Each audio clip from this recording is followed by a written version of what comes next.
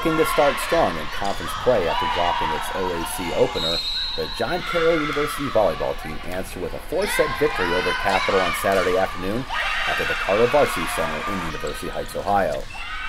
After dropping the first set by a score of 25-23, the Blue Streaks rallied by sweeping the final 3 games by scores of 25-13, 25-21, and 25-22. With the win, John Carroll improved to 13-7 overall and 1-1 in the Ohio Athletic Conference, while Capital fell to 12-10 overall and 0-2 in league play. Freshman Alexa Weber matched her season high with 16 kills in the victory and hit .462 for the match to go along with 2 blocks. Sarah Orlandi with 14 and Alex Arrett with 10 also helped to lead the offensive charge. Sarah Kaminsky led the defense with a match-high 25 bigs. Weber, who matched her career high at 16 kills against Geneva, put the final point away for the Blue Streak victory. She had this to say after the match regarding John Carroll's approach to taking on Capital.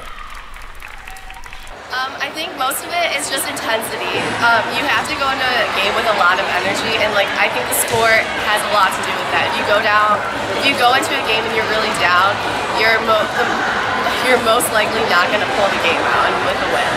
So I think we changed our attitude. We changed up our errors. We were making a lot of mistakes. Our service team had to get better, and we just had to put the ball away. You can't have the long rallies back and forth.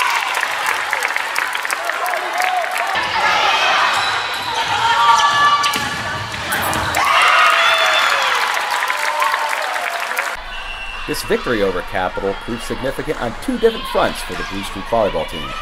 First, it was John Carroll's first victory over Capital since the 2010 campaign. Secondly, the Blue Streaks have now reached 13 victories in the 2013 season. That is 2 more than the Blue Streaks had in all of 2012.